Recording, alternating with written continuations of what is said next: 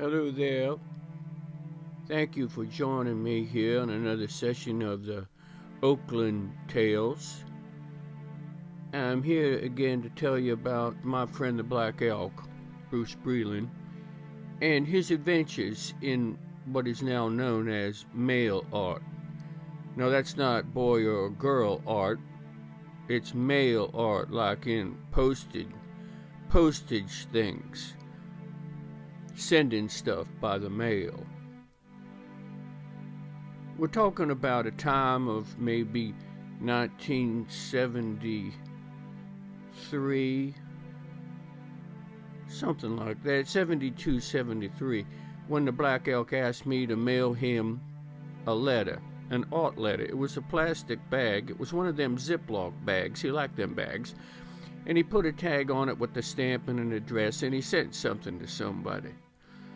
And since I was all dressed up wearing that monkey suit, he wanted me to put it in the post office box so that he could take my picture and document this event. The Black Elk thinking that this was an important thing to do. And so I was very pleased to do this for the Black Elk. Him being a big professor at a prestigious university, Carnegie Mellon University, I was right proud that he asked me to join him, just a lowly person. And so we done this thing. I really didn't know what was going on too much there, but it was followed up by him putting a white column, a kind of pedestal, in the art building on the third floor of the art department as you get out the elevator. Those of you that know Carnegie Mellon would know what I'm talking about. And on this pedestal he put a shoe boot. Now a shoe boot was one of them boots that ladies used to wear. It had a heel on it like a high heel, but it was a boot and it was only ankle high and it had fur around the top. Funky looking things. Well, the Black Elk was asked why he done such a thing. And he said, well, everybody else was having shows, and so he thought he should have a big shoe. And so that's what he said and put it out there.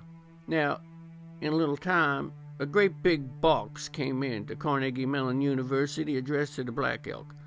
And it was full of mail art. It was one of the first mail art shows being sent around. Now, when a person says something like it was the first one, who the hell would know what that means? But it was early on in the going, the Black Elk being a great innovator. And so we opened this box, and it was full of stuff. Some of it was serious, some of it was jokes. It was kind of fun. One was just an envelope with foam rubber inside. I made everyone laugh. I laughed. I liked that one the best, actually. And so we added some things to the box and sent it on to somebody else so that they could receive some mail art. And so that's the kind of things that we was doing. Now we knew that the relationship, let us say, between communication and art was growing fast during those periods of the time, and the Black Elk was all over this particular area of adventure. And so that kind of thing led to me going to a mailbox on a particular day with the Black Elk. Was a nice day. And I was dressed up, and you got it. When I dropped that letter in the post office, he snapped my picture. That's right, with that Polaroid camera, and he did a camera, a shot for himself, and he gave one for me. That's the way the Black Elk done it. So we had a very, very nice time that day. And then years later, I would say 10 years later, I came back into Carnegie Mellon University, and this mail art thing had grown a bit. Now, the Black Elk was into truck drivers, CB radio, around the time that he was into mail art. And then the mail art, with the development of telecommunication devices, had expanded. And I was an invitee to a group called the DAX group, DAX, Digital Art Exchange. And the Black Elk was sending things long distance then by computers. Now, this is a long time before email and all that stuff. The DAX group had artists and scientists working together, finding out what was going on.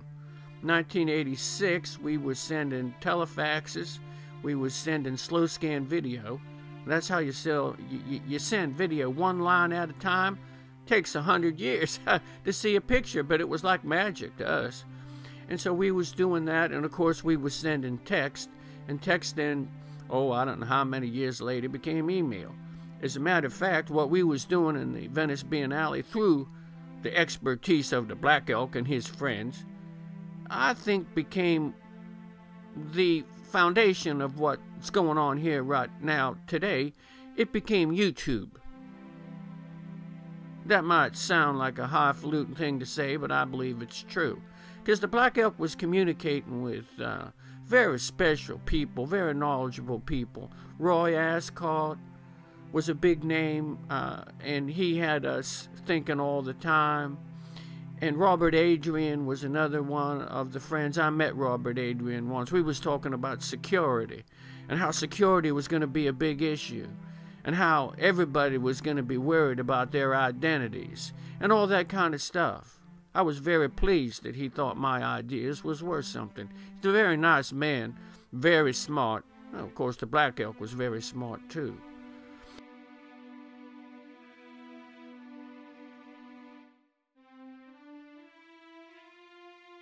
And a lot of his sensibility came from there. He liked William Faulkner and Waylon Jennings and Janis Joplin and stuff like that. And so he was a very, very interesting personality. We used to talk about Marshall McLuhan a lot. We was both what you'd call McLuhanites. Now, in 1972-73, Marshall McLuhan, in academic circles, he was not especially well liked. He was caused a big furor in the 60s, and by the 70s, academics started trying to pave over what he was saying. Of course, everything that he talked about come true. It is a global village, and the medium is the massage. All that stuff came true. They didn't want to hear that in the 70s. But me and the Black Elk, we never gave that never mind, really. We was having a good time putting together things that we called inquiry. We was into inquiry. What was going on? And the Black Elk was very, very good as a social navigator. A social navigator. I'll tell you, sounds a lot like alligator. But anyway, Bruce was one of them guys that seemed to have a sense of something, that he knowed what was going on when other people don't know it yet. One more little story about the Black Elk. He showed me a picture by Roy Lichtenstein. It was in his house, but it was a Roy before Roy was Roy. It was kind of a charcoal, smudgy looking thing. I said, Bruce, that don't look like your work. He said, you know who did that? I said, no. He said, Roy Lichtenstein did that, and he gave it to me as a gift. I said, I'll be. And he said, I want you to remember something about that, Phil. I said, what is that, Bruce? He said, no matter what you think about that picture, the look of that picture will never be more important than the idea of a gift.